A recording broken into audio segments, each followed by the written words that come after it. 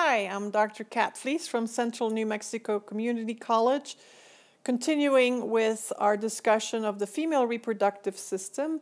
In this video, video D, we're focusing on oogenesis, that is the development of the oocytes. Development of the female gametes, or better referred to as oogenesis, is best studied by dividing the whole process into 3 time periods. And that is what happens in the fetus, what happens around puberty, and what happens in the event fertilization occurs. I'm going to use the next slide to expand on these different life phases. If we compare oogenesis in the female to spermatogenesis in the male, there's one big difference. The big difference is that spermatogenesis in a boy begins at puberty when his testosterone levels begin to rise, and you learned how that all works. In the female, interestingly enough, oogenesis starts in the fetus. So while we girls are still in our mother's womb, we already begin the process of oogenesis. Therefore, you'll see that this particular chart is divided up into the time period before birth and the time period after birth. Perhaps I should make this line a little bit clearer. And so while we're still in our mother's womb, we eventually grow cells called oogonia. Just like the male has spermatogonia, we have oogonia. They are diploid. They are cells that have a full set of chromosomes. They have a set of maternal and a set of paternal chromosomes. So 2 sets, so therefore they are diploid. These oogonia are going to literally just make more of themselves by means of mitotic divisions, and I'd rather just say mitotic divisions. After all, we are not just dividing the nucleus, which would be called mitosis, but also the cytoplasm by means of cytokinesis. And cytokinesis plus the nuclear division is referred to as a mitotic division. So these 2 daughter cells we see here, they are actually the same thing as the oogonia. They're the daughter cells. They are perfect copies. One of these daughter cells is going to continue functioning as an oogonium and will continue going through mitotic divisions. But one of them actually will begin the process of meiosis. And so we'll refer to that one as our primary oocyte. So the primary oocyte is formed way before we're born. So meiosis 1 begins, remember, with prophase 1, metaphase 1, etc. But notice that we stop meiosis 1 very early on. We stop in prophase 1. So when we're born, we are born with primary oocytes arrested in prophase 1. So all of those primordial follicles that we have at birth and the ones that we're left with at puberty, those are all primary oocytes that have been stopped at prophase 1.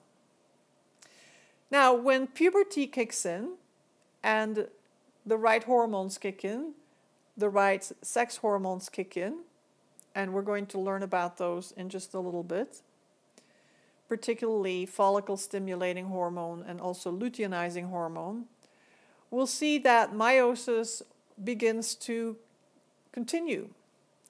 And at first, meiosis 1 finishes its division to produce 2 haploid cells.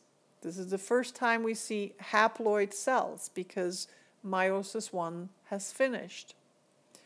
The division, the cytokinesis process, that is the division of the cytoplasm, is very uneven, such that we end up with one big cell and one tiny little cell.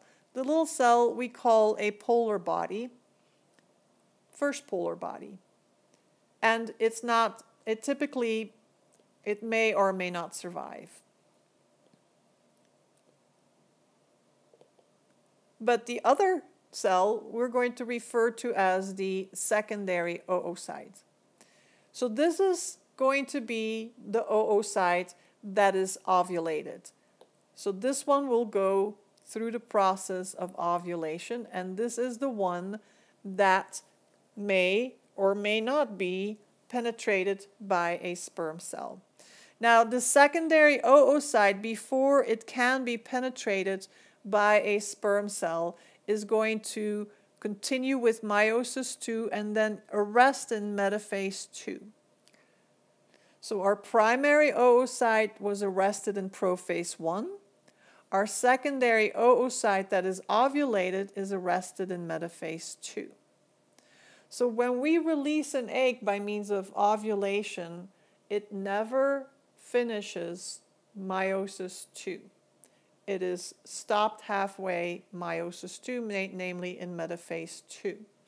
It will never finish meiosis II unless it becomes fertilized by a sperm cell.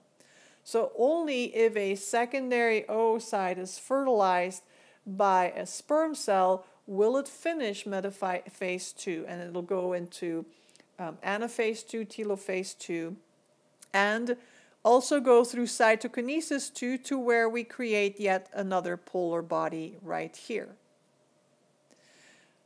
Once again, notice that the division is very uneven, and the cell that we'll refer to as the ovum, which is the cell that has been penetrated by the sperm cell, has once again hogged all the cytoplasm. And this makes sense because this is going to be our future zygote the moment the nucleus of the sperm cell and the nucleus of our ovum fuse. We have formed a zygote. That cytoplasm will nourish our zygote. This polar body will eventually die off, and in the event this first polar body does persist and succeeds in finishing its meiosis II to form second polar bodies, these second polar bodies will die off as well. So if we compare, or I should say there is a second major comparison to make with the males. The first one was that oogenesis begins well before birth, while in the male it doesn't start till puberty. The second main difference is that a male will produce per spermatogonium 4 viable sperm cells. Not the case in the female. In the female, we start out with an oogonium and we end up with only 1 viable gamete. The other three will die off. The other 3 we refer to as polar bodies, and they have no function. They're not viable. So in summary, when we use the term ovum, we're actually referring to an oocyte, a secondary oocyte that has been penetrated, or we could say fertilized, by a sperm. This ovum, by the way, is then going to be referred to as a zygote, or I should say it becomes a zygote when a sperm cell comes in and fuses with the ovum's nucleus.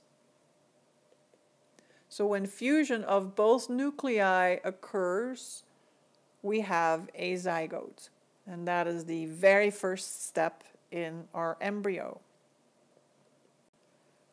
This wraps up oogenesis.